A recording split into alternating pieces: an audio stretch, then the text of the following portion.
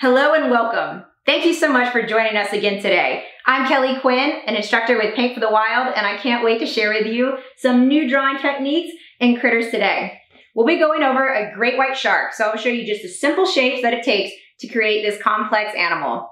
Starting with an oval and a few triangles, and then a couple cool little extra patterns and techniques in there to create the light in the eye and some of the more defining features that you see in a great white shark.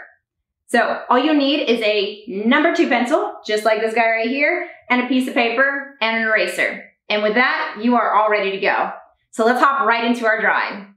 The first thing you're going to do whenever you're getting into any kind of drawing, including this one, is give yourself some guidelines. And I recommend using that number 2 pencil and creating a horizontal line.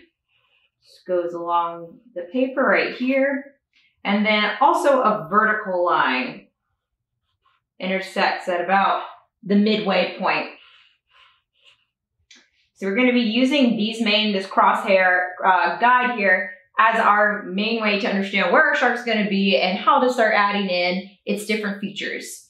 So the first thing obviously we're going to do is add in the main body, which is just a torpedo shape. And I'm going to have the nose pointing on the left side, but if you want to flip it and have it the other way, just repeat what I'm doing right here. Just flip it around and you're all good to go. All right, just like so. And obviously you want to come to a point over here. This part of the body will not remain that way. So if you notice that the upper portion right here actually has a bit more than the lower portion, that's all going to come together later on, but this is going to extend out to more of the tail, and this is going to be where our actual caudal fin goes in, and then we use this to do our dorsal fin, the head, and all that good stuff. So what we're going to actually do here is we need to have the nose up a bit higher. So make sure the nose isn't necessarily perfectly on point right there, maybe a little bit above. Just like that. And just keep in mind, whenever you're doing this, you're going to want to draw relatively lightly so you can easily erase like that. All right, awesome.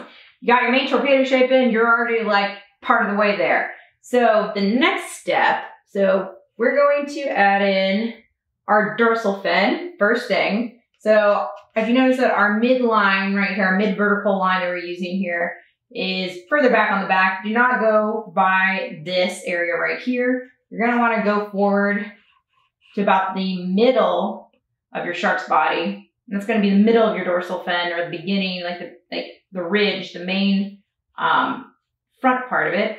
It's going to go ahead, come up, curve down, and come straight back down. So you kind of do this little whoop and then straight down. And sound effects help. So that's just going to be our starting dorsal fin. We might shift it around a little bit as we get more areas in, but that's just so we have a good guiding area. So now we're going to hop back to the head. And great whites, though they are very massive, amazing animals, they have actually a relatively small space that is their actual head area, like where the eye, the cranium, all those things, like where their brain is and all those things. So that's actually kind of just think of like a little cone, like a little candy corn at the very end. Sideways, you're going to put that in, and then from the nose, you go down just a tiny bit, and then you curve up. See, it's like a little smile there, and then you curve back down a little bit like that.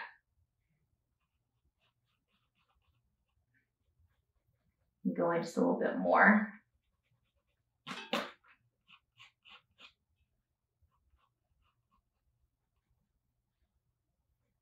And that's going to be the mouth. You can think of it just as a circle right there, is like the jaw. And then continue it down. And then the first thing you need to know about great white sharks is their eyes are directly over the jaw. So it's going to be like right over and almost to the end of the jaw right here. So just go ahead, put a big old circle about, if you had your midline drawn right there, it's about right there on the midline.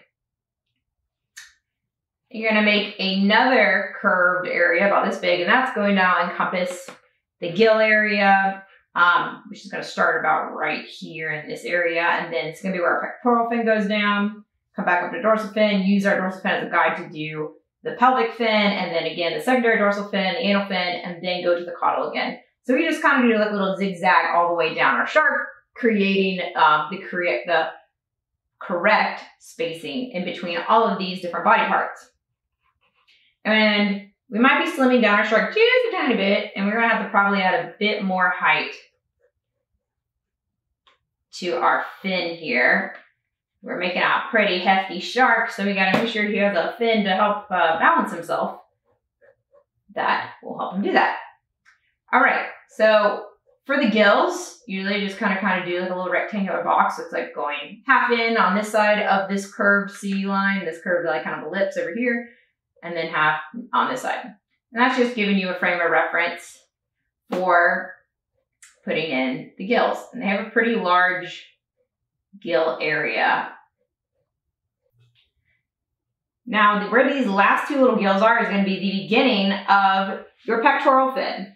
The pectoral fin is going to go at a pretty much perfect diagonal line going down, swooping under this main line we use to start our his main fin on the back, his dorsal fin. And just think a straight diagonal line down, and then you're going to go up at an acute angle pretty harshly, and then again you're going to swoop over a little bit, creating that little point right here, and then swoop back almost at a horizontal line. And this actually is a pretty big pectoral fin, so go ahead and make sure it's a sizable amount. So it's about the same size as the dorsal fin, maybe a little bit bigger than the dorsal fin. And now that we have this basic idea where these two fins are in relation, we can actually now start to put in the other fins that are in the back.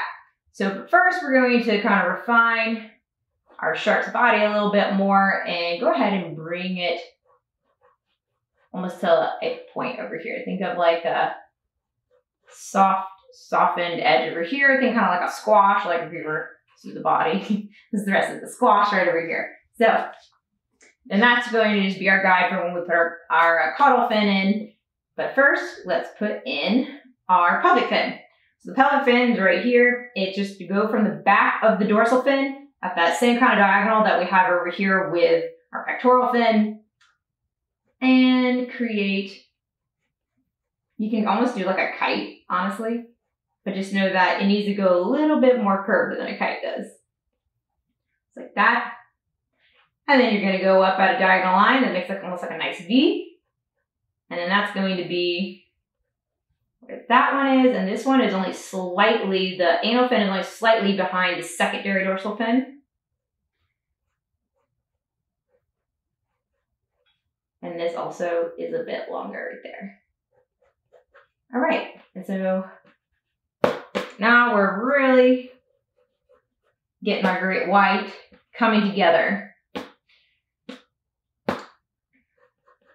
All right, so now we got the tail length coming out this way. And then the only thing you need to remember about the tail is that it almost aligns up at the same size, but not quite. You're going to be down about like a ½ inch from the dorsal fin. Curves out like a nice little rainbow. And just for the basic shape, you just pull that back down, meet your midline a little bit lower. And again, start the bottom part of the caudal fin at the same point.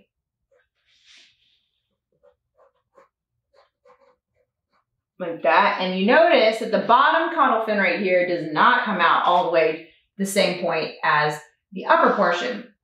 And so that's by design. It just like the keel helps them stay balanced on the base, and this is more their power up here. So this is important to make sure to have the correct anatomy with your great white, is to have that difference between the upper and lower portions of the caudal fin. And of course, we can't forget to put that little tag in there. So just do a little triangle, popping in and out, and excellent. All right, so let's go ahead and erase our extra lines while we're at it. Go ahead and clear out those guidelines. Did excellent work. All right. And if you like to listen to music whenever you're watching any of our videos, if you check out the description below, you'll see a link to our Spotify playlist for Paint for the Wild. So you can listen to some fun, relaxing jams on there. I mean, they're not always relaxing. A lot of them are actually really upbeat and a lot of fun. But it's a good vibe, and we hope that you enjoy it. But if you have your own music and your own vibe that you like to listen to and creating, by all means, please put that on. Music is amazing for just like getting in the zone and just feeling inspired. So we really hope that you utilize multiple forms of art when you're creating another form of art. Okay, so now that we have cleaned up some of our lines, we're going to obviously go back in and redefine some of the ones that maybe got a little too erased. All good. Here we go. Let me give him a monkey back. I don't want that. And then whenever you're drawing, just always keep in mind, you can always use a paper towel or a little cloth or something like that in order to keep your hand from smudging on your drawing. So just keep that in mind whenever you're drawing, sketching, and then later on whenever we graphite this piece in, which is in the following step on the next video, you will know what you can use in order to keep your piece nice and clean and crisp. So this is the lateral line. Starts at the lower portion of the tail in the middle right here, and then swoops up softly over the gills and almost coming straight to the head over here. But don't take it all the way to the head. It really disappears at about over the gills.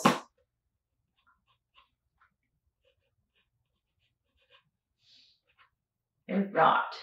Okay, and so that's going to be our lateral line, which we'll use for shading in the next video that's connected at the end of this one.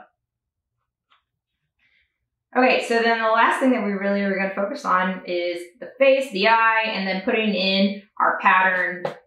And then we'll be all ready and set to start the next part of this piece.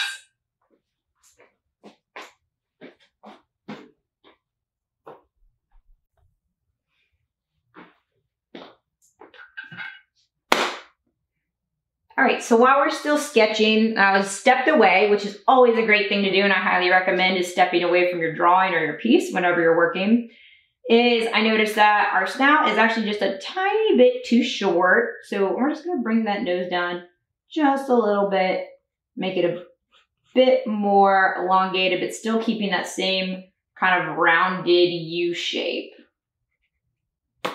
at the mouth at the end.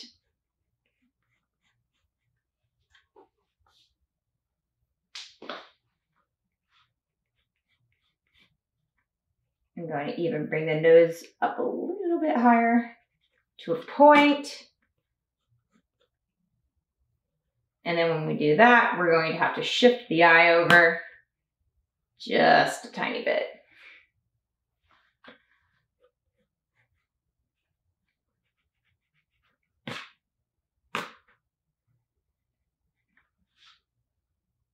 There you go. A lot better.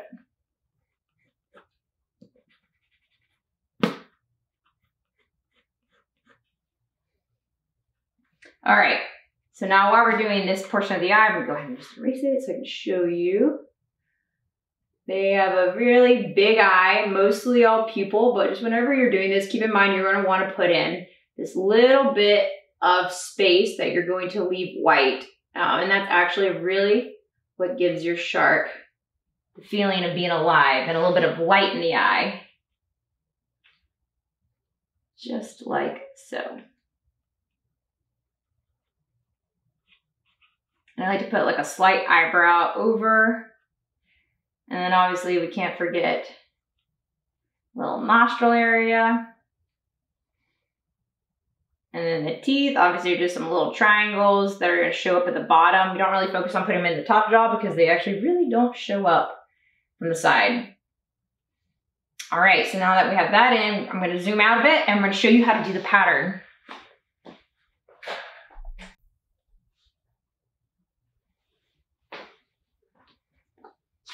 A great whites pattern starts just above the little nose, like the little nostril right here, and goes just below the eye, over the mouth, very faintly, between the gills. So it usually comes across on the upper portion of your gills, kind of fades out about right here where the pectoral fin connects to the body, and then comes back up about right here. And again, goes down a little bit by the pelvic fin, and then again goes back up. So you see I'm just kind of doing these little fluffy cloud squiggly things, kind of like that. And that's just because I found that this is the technique that I use to makes it look the most like the pattern that I'm going for. And they also tend to have like some little extra white patches kind of popping up into the body. And they also have some dark patches on the belly. So you can add a couple of those, like little circles, just like that. And they'll add some interest for your drawing. And now the last thing we'll do for the drawing aspect is just add in a little bit of definition into the fins. And this will help us whenever we're filling in with graphite if you choose to in the next video.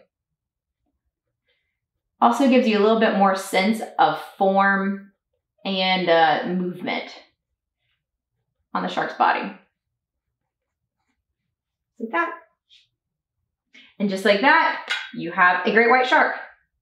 Thank you so much for joining me today to draw this awesome great white shark with me. I am so excited to see the work you've created, so please share your artwork with us with the hashtag of the wild and share it at Paint for the Wild on Facebook, Instagram, and here on YouTube. We would love to see your work and to share it on our channels as well. If you have any questions about the materials, about the techniques, or the steps, please just give me a timestamp below and we will get back to you as soon as we can with answers to your questions. And if you have any suggestions for future artwork or ideas, we would love to hear it too.